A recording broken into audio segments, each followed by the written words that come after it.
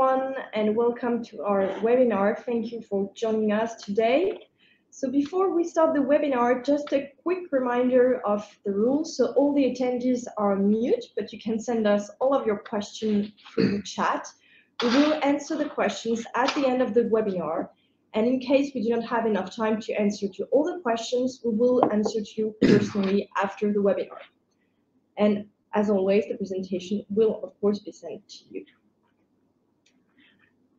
Today's webinar. So for the agenda, we'll today have two speakers, Claude and Lucille. Claude will present you the worldwide and European wheat market review, and Lucille will add some very interesting information about the wheat flour's quality.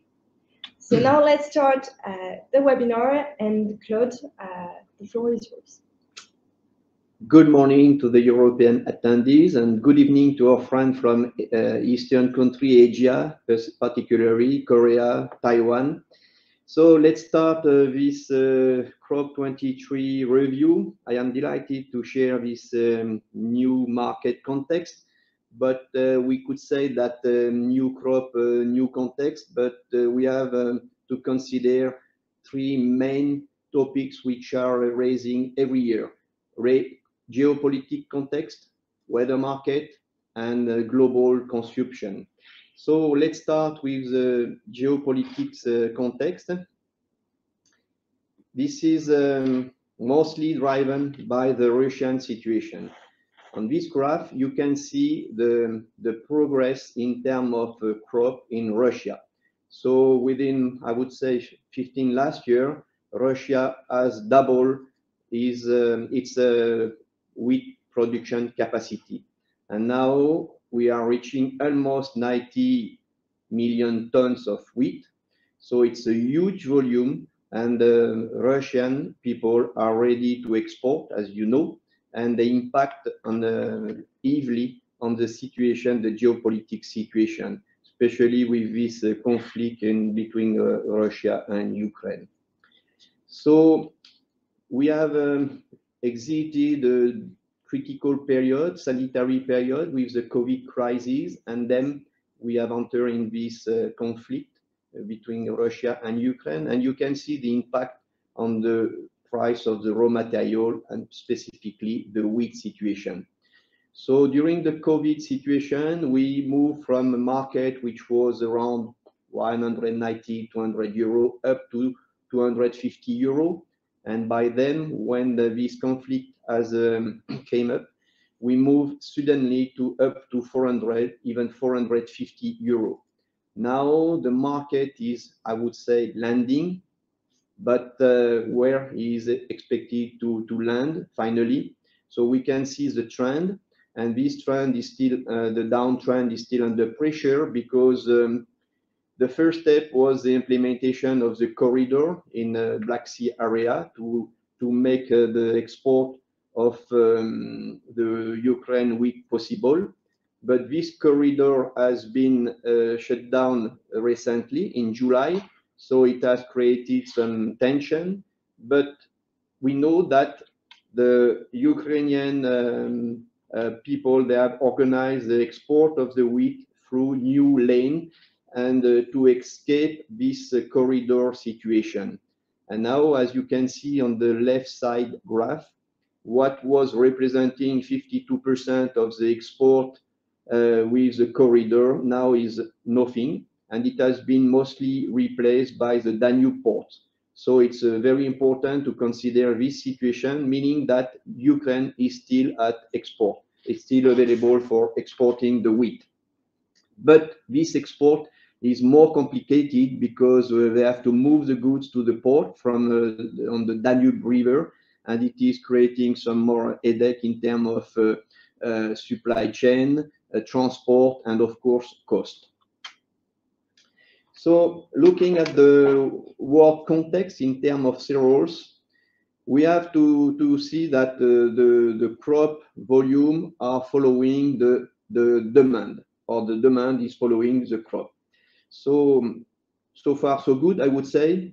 We can look at the global figure because we are reaching more or less 2,300,000,000 tons of cereals in terms of production and consumption in the world, including corn, wheat, rice, and so on.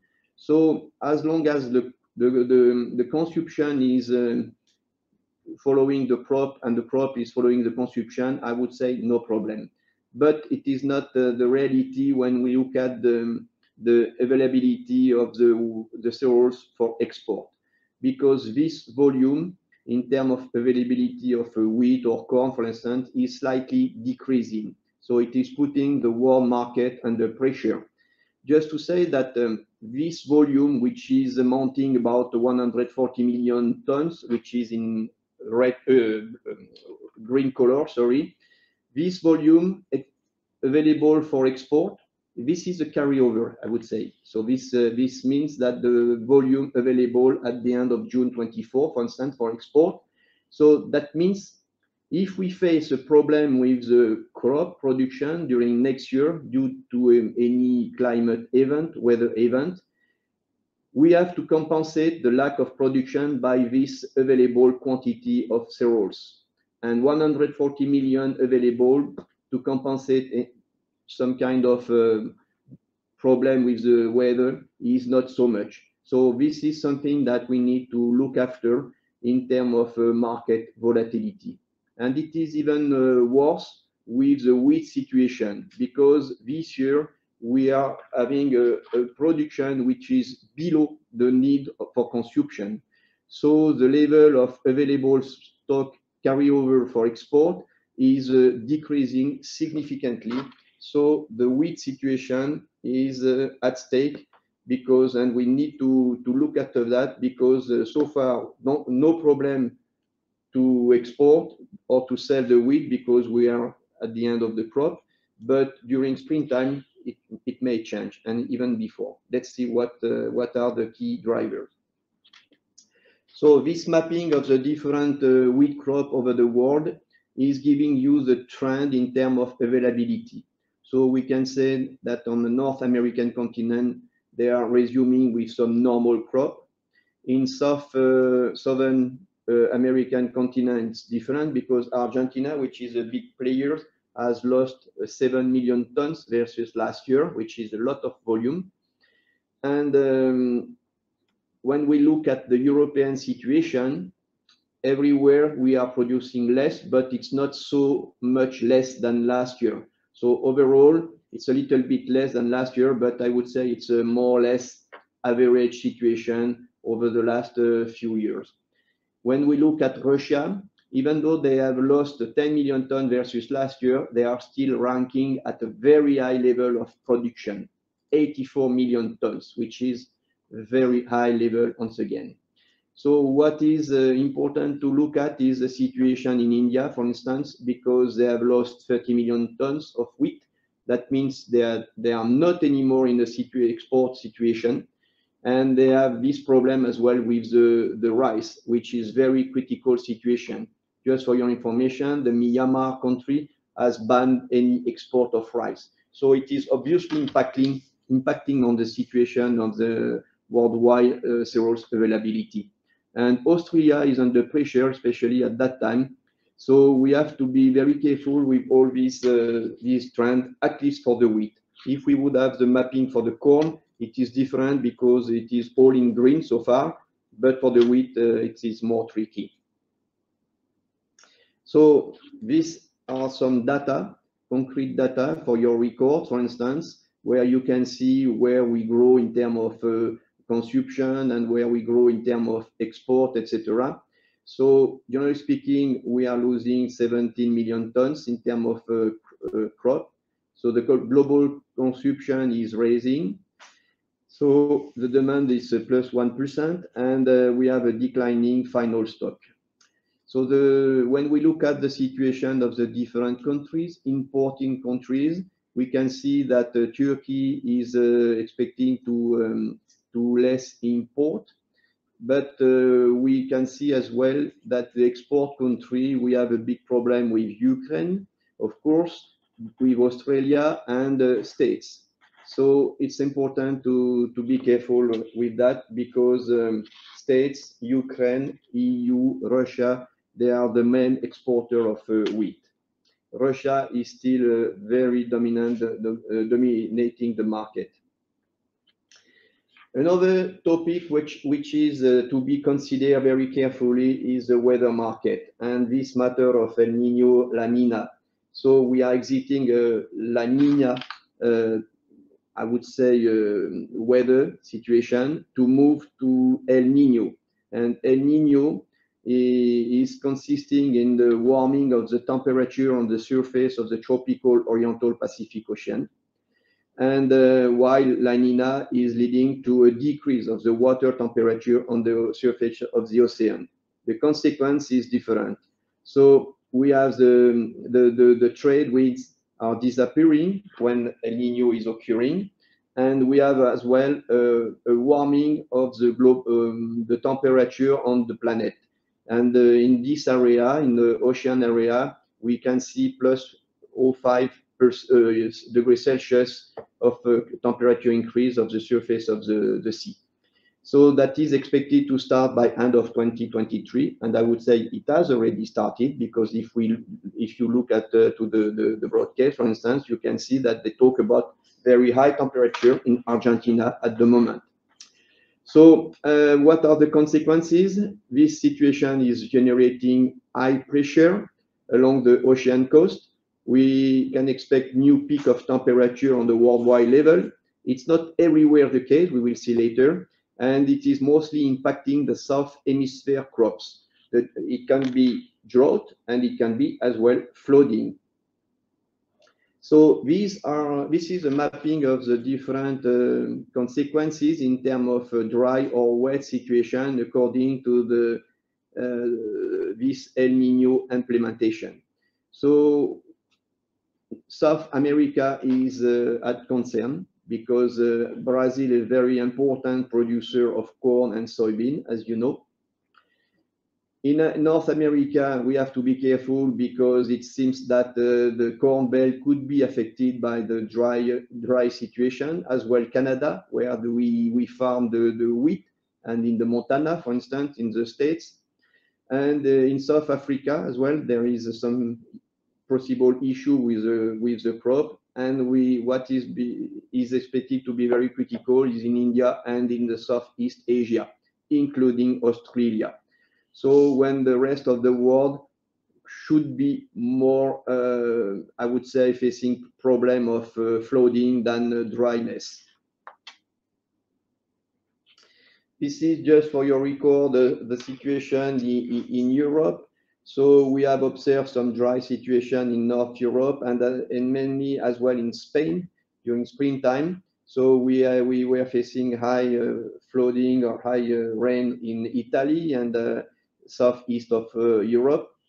And concerning the winter crop impact, so we could say that it is mostly in the north of Europe where we had some flooding, which has created some disease on the wheat and some damage on the quality of the wheat. And of course, Spain has suffered a shortage of production for the wheat, and not only the wheat, of course. So when we look at the figure for the market in Europe, so as you can see that the wheat crop is expected at the same level as last year, 150 million tons roughly. And the consumption is expected to grow by 2 million tons. So at the end, the final stock is expected to decrease by more or less 2.5 million tons, 3 million tons. So the situation is not bad, but we have to be careful with the ending stock. What we can see in terms of business, we have an increase of domestic use for the common wheat, for the standard wheat, but this is mostly animal feeding, which is leading the trend because we have more discarded wheat quality because of the high rain, heavy rain in North Europe during the crop time, and we had to discard a lot of quantity of wheat, and it has been directed to animal feeding. So the human consumption is slightly increasing as well. So concerning the export, we are contemplating maybe a reduction of export under the pressure of the competition, especially Russia, because Europe and especially French country are losing some important market like Egypt to the benefit of the Russian producer. So let's see what is happening in the next few months concerning this export situation. Concerning the situation in France, the crop is not so bad, but not so good. We are reaching, I would say, average level, which is at 35 million tons approx. It's plus 4% versus last year, but it is ranking at a normal crop, I would say. The quality, we will see that with Lucie later on. And concerning the export, we expect to export a little bit more than last year, but once again, it is not confirmed so that because it will be very much depending on the Russian position. So we expect an increase of the carryover stock by almost 3 million tons. So that means we have enough wheat in Europe, but be careful, that does not mean we have enough wheat for the bread making, because a lot of wheat has been discarded in North Europe. So it will be very much depending on the area where you source the wheat. Concerning the price, so according to the last figures we can get from Euronext, the price of the wheat is more or less landing around 240, 250 euro. This is December term, so it is very much reflecting the crop 23. So what can we say for that? It's very difficult to predict anything in terms of up and downstream for the price. It seems that we have reached, I would say, some ground and some, yes, I would say lower level. It is stabilizing around 240. That does not mean it could move plus or minus 10 euro, but at least we can see that the market is stabilizing around 240, 250 euro. So for me, there are more, I would say, bullish criteria than bearish one to see the future of the wheat. So in some situation, we can have as well some cash premium to get the right quality wheat. It will be depending the availability of the wheat on local way. For instance, in Germany, north of France, it's not easy to get some suitable wheat for the bread making. So in this case, we need to pay some cash premium to get the physical wheat. We have to know, you have to know as well that it's difficult to get the high protein wheat to make the right quality wheat flour, because this quality of wheat, the acreage has decreased since 3 or 4 years, because especially due to the high cost of the fertilizer. And when we farm the high protein wheat, we need a lot of ammonium. So it is necessary to spend a lot of money to get that, and the farmer, they have preferred to produce some less expensive crop. So that is explaining less availability of the high protein wheat at the moment, and we have to pay a lot of quality premium to get this quality wheat. It is amounting around 100, 110 euro per metric tons of high protein wheat, when it compared to, I would say, 50 euro last few years. So to summarize the key market parameters, so you have to consider the major criteria like the ratio stock over the consumption, the exchange rate between euro and dollar, but not only. The ruble, for instance, is playing a great a great game at the moment, because the ruble is very weak. So it is facilitating export from Russia. The wheat and corn acreage, because we have this possibility to use wheat or corn for the animal feeding, and the animal feeding market is the most important user of cereals, whatever it is, wheat or corn. You have the impact as well of the other crop like rice, and this year rice is at stake because we have a lack of availability in the market and a lot of difficulties to import from Southeast Asia. You have some additional parameters to look at. Geopolitical geopolitical instability. I would say it is becoming a major criteria at the moment. And the weather market as well. We are familiar with the weather market, but it is more and more difficult to consider it and to see how it could impact, and it can be a very fast impact. The COVID crisis is behind us, but we still have some impact, much less, of course, than in the past, but it is still at stake. And the worldwide commodity market, like oil and mineral, you have to know that for the oil, for instance, the gasoline, and we can use some ethanol, and a lot of corn or sugarcane are used to produce ethanol. The North America, the States, they are using more than 30% of the crop for the ethanol production. So when the oil is very expensive, of course, it is encouraging the production of the ethanol from the corn, which is the case at the moment. And there are still this, I would say, underestimated data concerning what is happening in China, concerning the production, the consumption, and the way they are sourcing.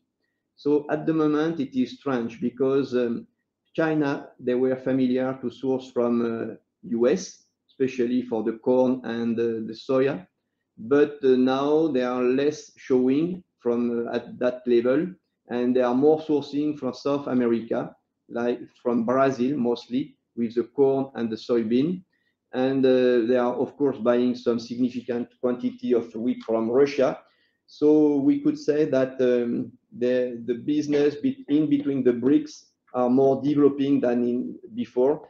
And it is not, I would say, good for the US and maybe for Europe. So something is happening, and at least it's very difficult to read the data and to get the truth from what is happening at the moment at that level. But we have to look at that once again.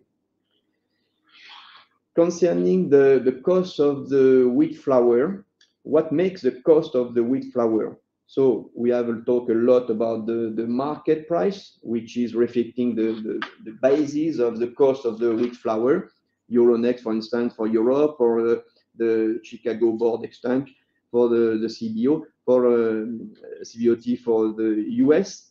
These are driving the international trade. But when we look at the local use of the wheat, wherever it is, in Europe or in the rest of the world, we have to look at the quality of the wheat we need to make the wheat flour. It can be a standard wheat.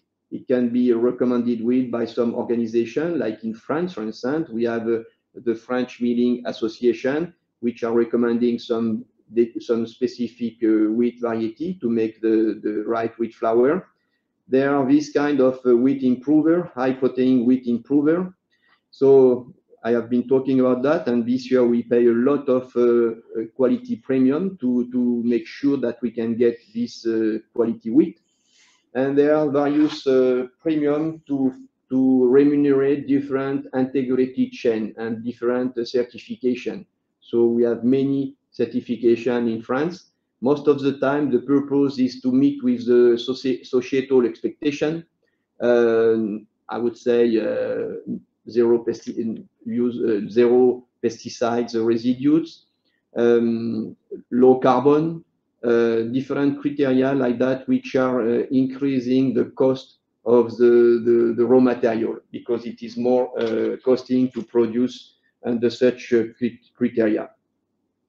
So at the end, what we have to keep in mind is the Euronext reference, the cash premium you may have to pay to get the physical wheat, the quality premium, especially for the high protein wheat, for instance, integrated chain premium, storage fees, milling yield. It is depending on the quality of the wheat, of course, and the type of wheat flour you need. If you need the T65, it is less. It is more better yield than the type T45, for instance. So it is impacting at the end the cost of the wheat flour.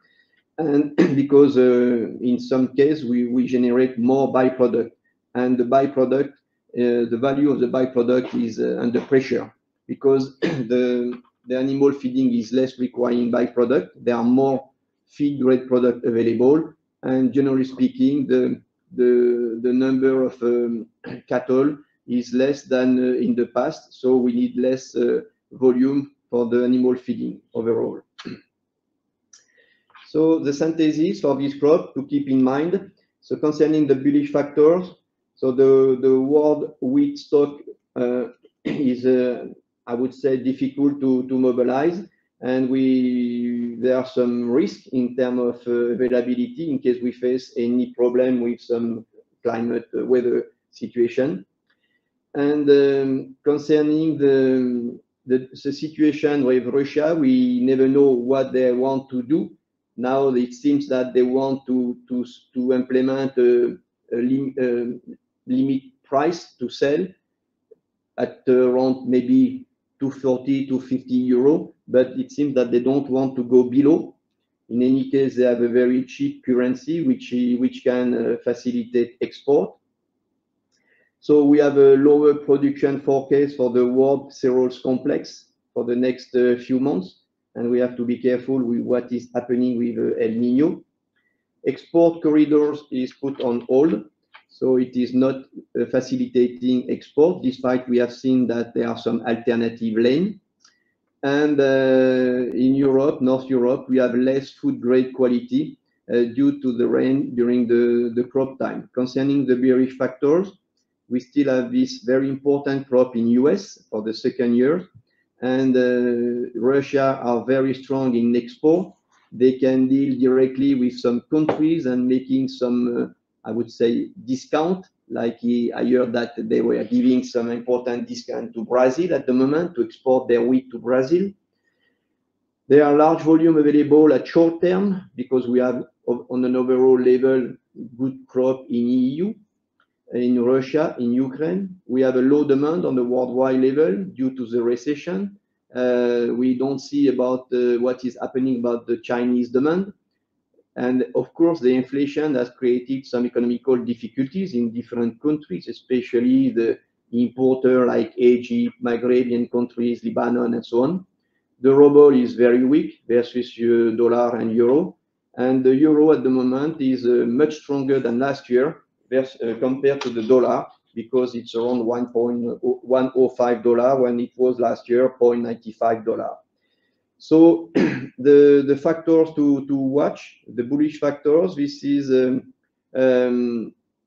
we have to look at if the traditional importer are still in the market. Very low ending stock level of largest export countries. We have seen that before.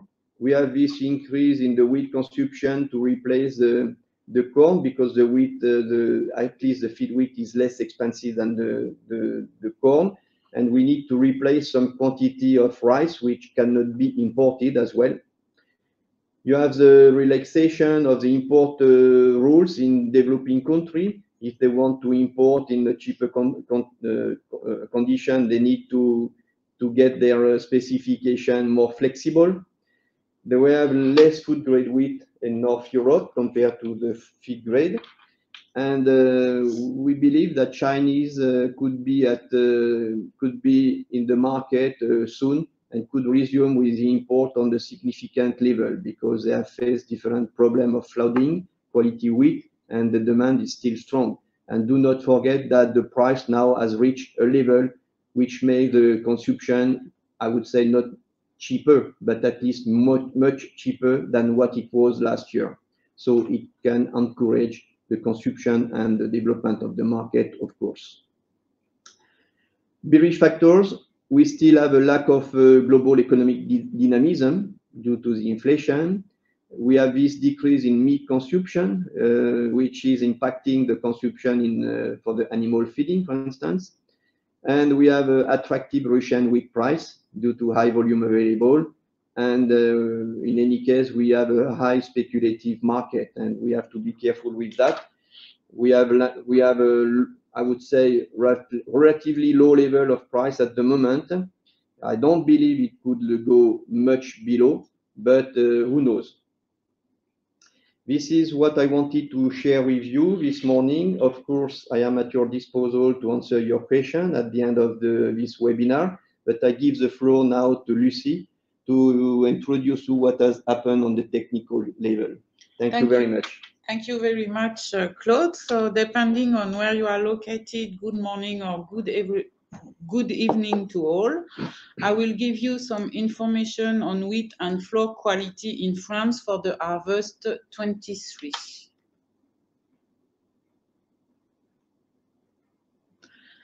So protein contents at 11.6% on average are satisfactory, equivalent to 2022 and to the 5 years average.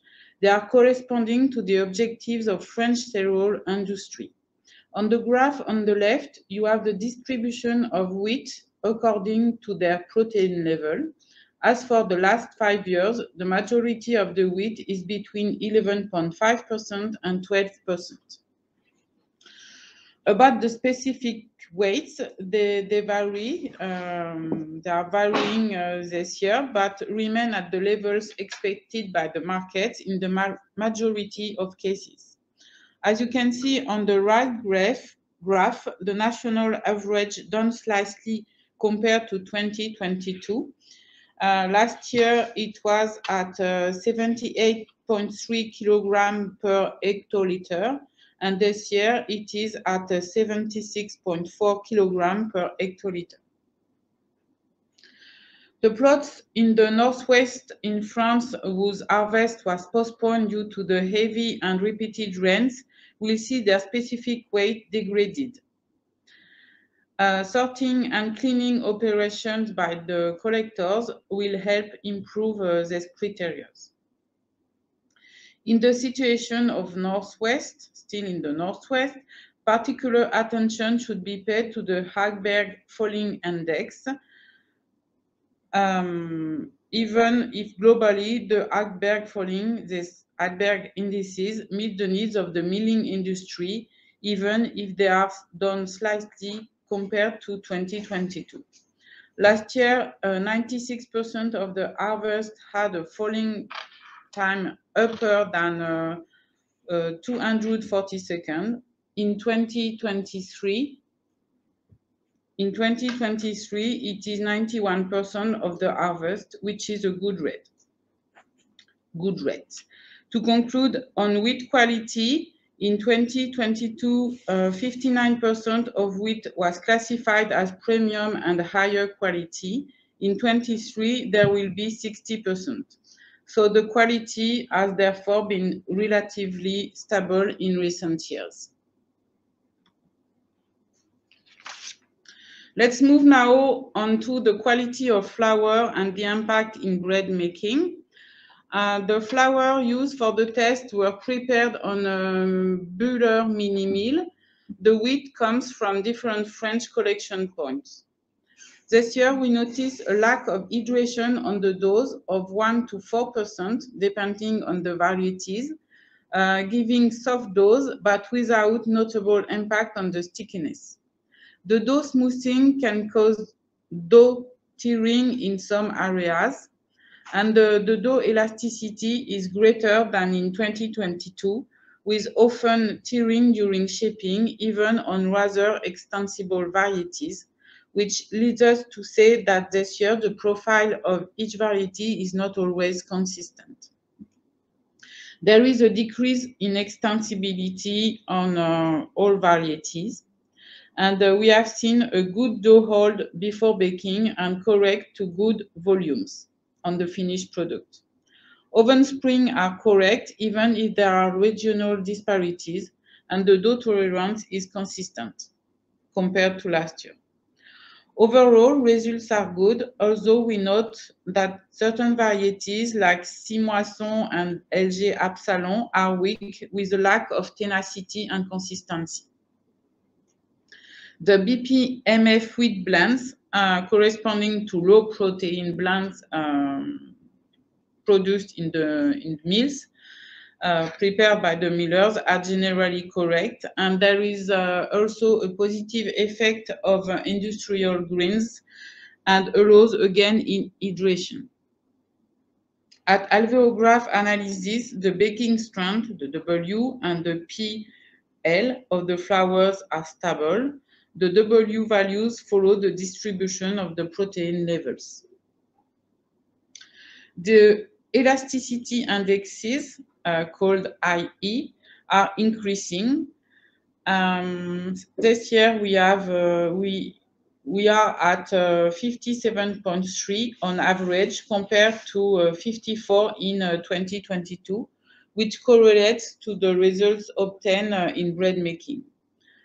As a reminder, to obtain an equilibrated dough balanced in elasticity, the value of the IE must be between 50 and 55. Using the farinograph, we remain at fairly low hydration levels for the level of protein of the wheat, but the stability of the dough is correct. So our recommendation for optimizing this year's flour are the follows. The kneading time must be optimized rather upwards if there is tearing. You can increase extending agents in your recipe and in the correction of the flour. And there is also an interest in wheat with an extensible profile. You can have also an interest in functional flours and enzymes, which could favorize the extensibility of the dough. And finally, to replace your gluten additions, if you use it in recipe or in the flour correction, there is still an interest in our GluSafe solutions. Thank you very much, Lucille and Claude, for all this detailed information. So now we will start the Q&A session. So just a reminder, do not hesitate to ask your questions here and we'll try to answer all of them. So first question, I think, Lucille, this question is for you. So why do you suggest extensors to adjust the flour? I said during my presentation, this year the dough is very elastic. And for some application, in some recipe, for example, to do a long baguette or to do croissant, we need more an extensible dough.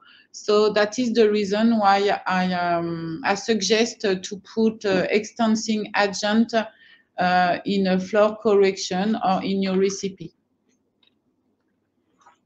Thank you very much. Moving on to the second question. Claude, this question is for you. So how do you explain the market premium? So the market premium, we talk about additional cost or cost reduction we may have on the market price. It is depending where you source the raw material and the availability of this material locally. So, for instance, when we talk about this problem of discarded wheat in North Europe, so that means it is meaning less availability for the food grade wheat compared to what we need. So in this case, it may happen that to get this food grade quality wheat, we need to give a little bit more money than the market is expecting to get this wheat. So it can be 5 euros, for instance, even more in some situation. This year, the market, since we have this problem of quality wheat, which has been discarded due to the heavy rain during the crop time, generally speaking, we are facing some cash premium to get the physical wheat. It's nothing to see with the quality premium we may have for the high protein wheat. As I was telling to you, that it is reaching more or less 110 euro per metric ton, when usually it was around 50 euro. But we talk about quality premium, not market premium. Okay, thank you very much, Claude, for this all these details. So we do have a couple of other questions. These ones are for you, Lucille. So I'll start with the first one. Could you explain us what is GluSafe? So GluSafe is a solution, an ingredient that we have developed in our lab. And GluSafe is a solution which helps to reduce the added gluten in flour on the correction, but also to substitute added gluten in the recipe of industrial. So Glusafe is a range, and we have different ingredients. And if you need more information, you can ask more and to the marketing team, and they will revert to me. Thank you very much. Following on that, another technical question. Could you tell us what could be an extensing agent for flour? So there are different extensing agents that we can use in bakery and in flour. So we can use the activated yeast. We can use also some enzyme which could give some xylanase or hemicellulase, which could help to give extensibility to the dough. And we have also in our range a functional flour called Innocent Sweet Germ, which will help you to improve the extensibility of your doughs. It could be used in, for example, in a soft tortilla dough, in wrap dough, to have the right diameter of the soft tortilla. Okay, thank you very much. Going back on Glusafe, we have another question. Could you let us know, Lucille, if Glusafe is a clean label solution? Yeah, it is a clean label solution because it is a blend of functional flour and enzyme. So the enzymes are not declared in the finished product, and the functional flour used could be declared wheat flour, so it is clean. Yes. Thank you very much. We have reached the end of our webinar. So thank you very much, everyone. Thank you to our speakers, and thank you to everyone for attending. We will send you, as explained at the beginning, the replay and the presentation of our webinar. Thank you very much, and have a great day.